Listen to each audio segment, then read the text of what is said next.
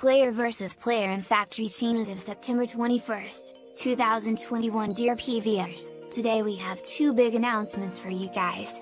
We urge you to read the following announcement in its entirety before making any assumptions or questions. Firstly, our beta for PvP mode for Plants vs Undead will be released mid-October on our new chain, Factory Chain, which means this mode will use a separate ecosystem along with a new token. Here is a brief explanation of how the process is going to work. During the initial release of PvP mode, players who already own assets in farm mode will be able to replicate all their assets into PvP mode and start playing with their NFTs. 1 week after the release of PvP mode, farm mode and PvP mode will be developed independently. After this point, players can no longer transfer assets between the two modes.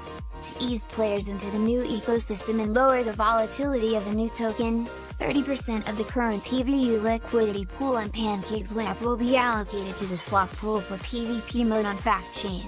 This also allows players to swap for the new token as soon as it becomes available.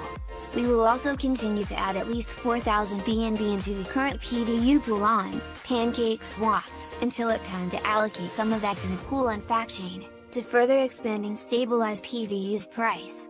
1,500 BNB has been added thus far. You can check this information in the announcement earlier on our Telegram announcement channel.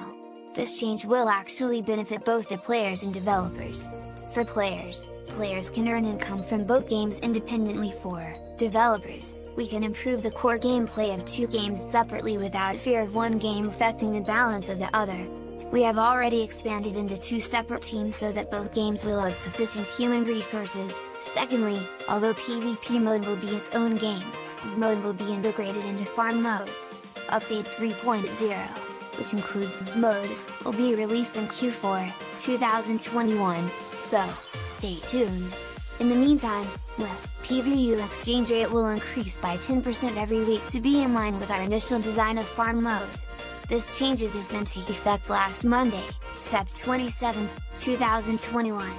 This means that, at this specified time, the PVU exchange rate will increase by 10% for the first time from 150 LA1 PVU to 550 LA1 PVU effective today, October 1st, 2021. This mechanic will remain in effect until Farm 3.0 comes out, and then promoting other new mechanics will replace it.